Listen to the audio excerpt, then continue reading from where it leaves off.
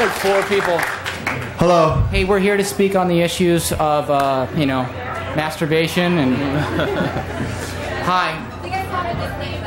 And the He Said saga continues. Blink-182's Tom DeLonge has responded via a Facebook post to Mark Hoppus and Travis Barker's interview with Rolling Stone, in which the two accused DeLonge of being disrespectful and ungrateful while insisting the 39-year-old musician quit the band.